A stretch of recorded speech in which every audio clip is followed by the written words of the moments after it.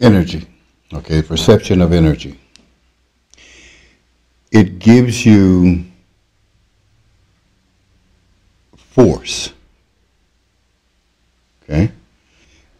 One is a trickle of energy because you can't be here without energy. One is a trickle, one is a flood. But even in the trickle, the godliness is. Everyone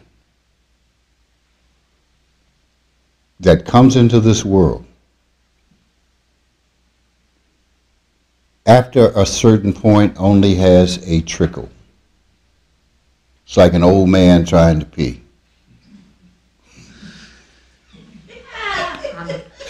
And trust me, I know about that. It's a trickle. Okay?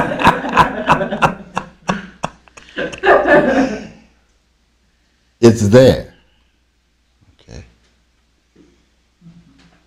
To be totally open. Now, what it is an indication of, generally in our life, the stresses and the tensions that we create in the body from here only allows a certain amount of energy to flow through, because we do have these moralistic ideas and stuff, the tension in our body that makes us not totally alive and makes us not totally receiving the energy that is what we are and what God is.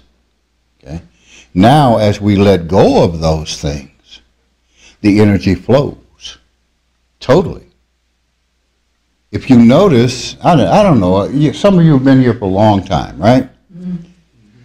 How many times have I damn near died? A lot. Yeah. A lot. I mean, it's like that. And all of a sudden, it's like an old joke. Man was dying, and he called his wife to his bedside. He said, "Dear, promise me that when I'm dead, there'll never be another man." Silence. You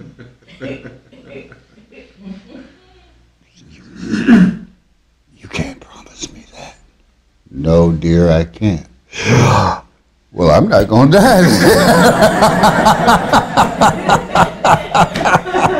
You see that shot of energy? We're like, whoa.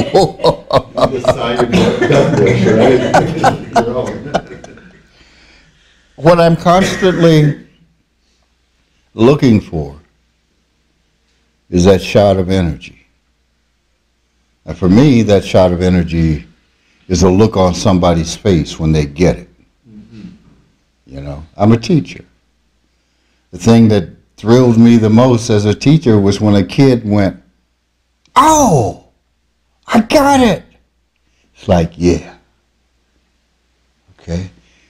Life gives you those shots.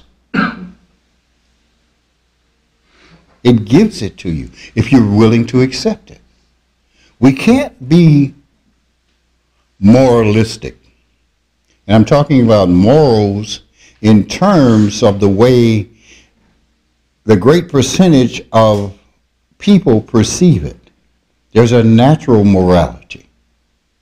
And then there is an intellectual morality. This is wrong, this is wrong, this is wrong.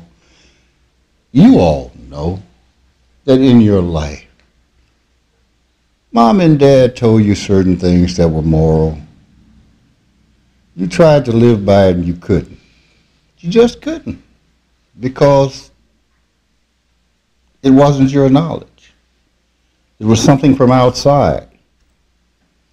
You struggle with this. You thought you were going to hell. Okay. That is moralistic.